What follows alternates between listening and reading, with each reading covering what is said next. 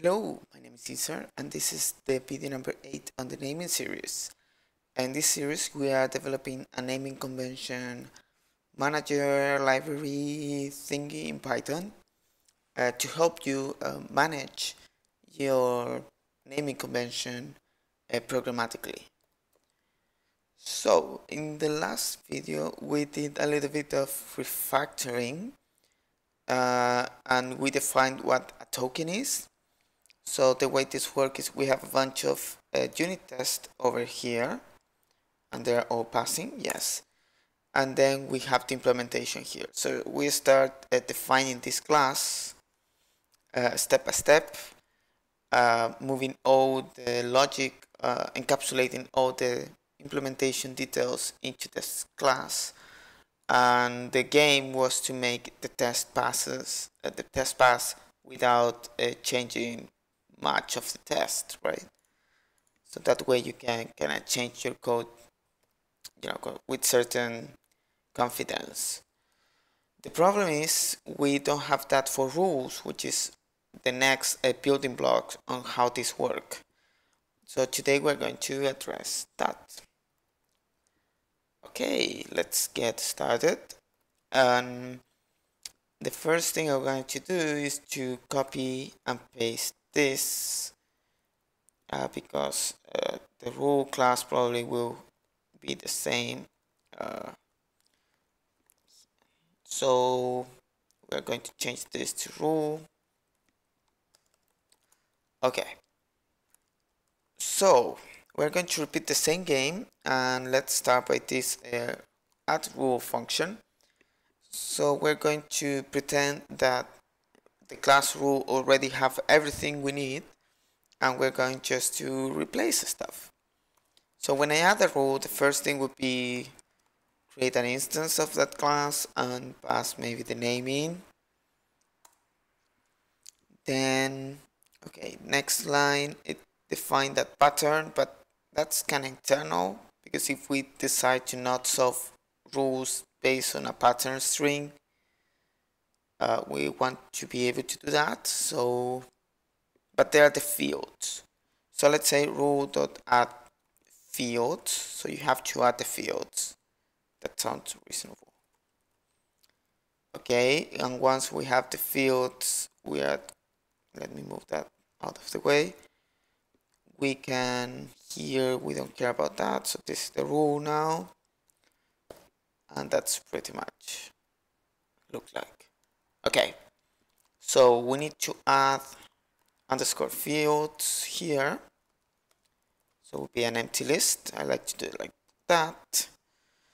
And then we have a method called add fields, and we pass the fields, but I don't want to call that argument fields because it's very confusing. Add fields and you have to pass fields, what a field is.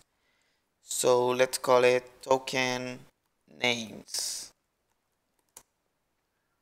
and here was this self underscore field dot extend, and we extend token names and maybe return true. Cool, so we still have this pattern, and this rule will totally use a pattern. So let's make like an internal thing called pattern.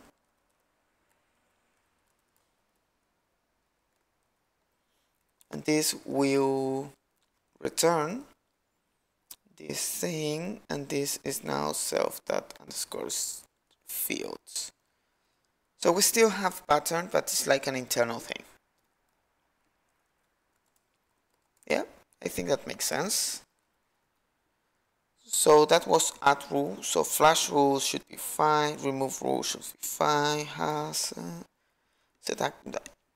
those should be fine. So let's run the test and see what happened. So we have 4 errors and 1 failure. Most of theirs is soft case, and there's this one, test active. And what we are doing, we are comparing the rule object with the pattern. Okay, we could compare the the internal method pattern with this string and it will probably pass, but that doesn't make sense because this is an internal thing now. So let's take a look. 172. Let me check that test.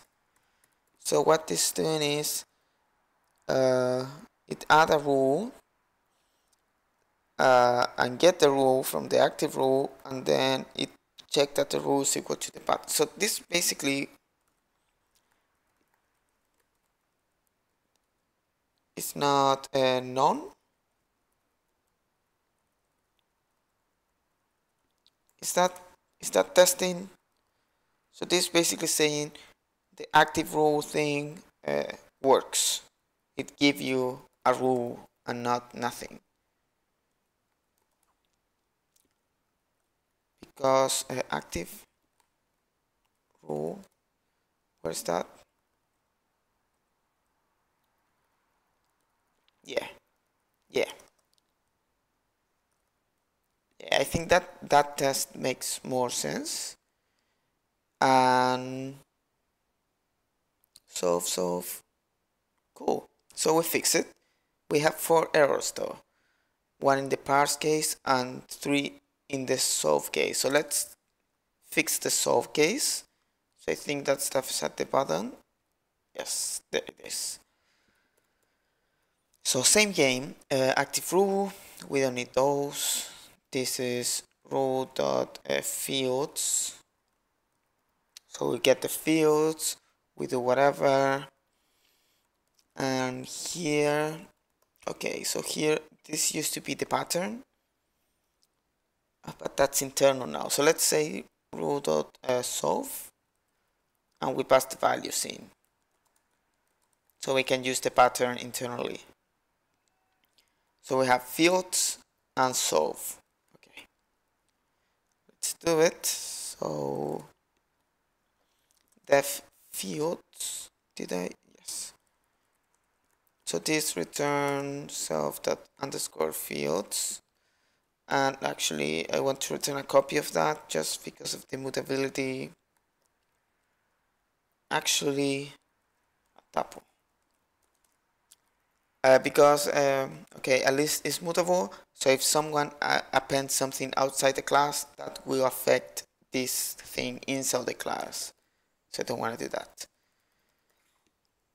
Okay, so I have that, and the next one was solve, right? So def solve self, and we get a bunch of values. So now this will return self dot pattern dot format, and we pass the values. So that should do it in theory. So let's run the test, and it did.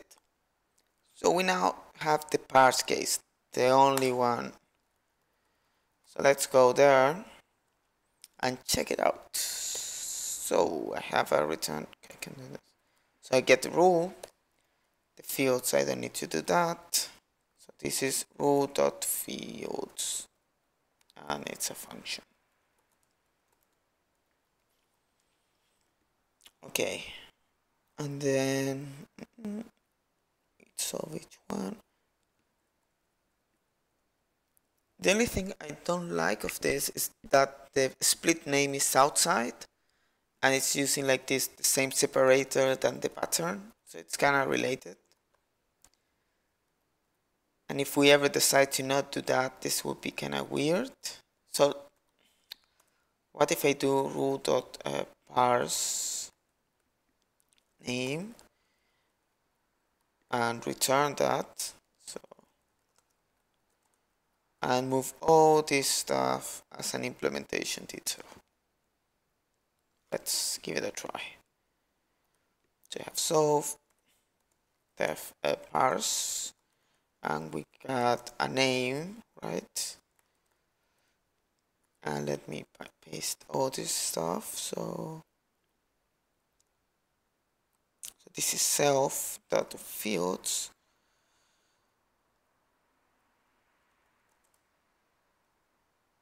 Okay, that looks good. Oh, I don't need that string anymore, which is good. Cool, so let's run the test and see what happened. And everything is passing. So we are done.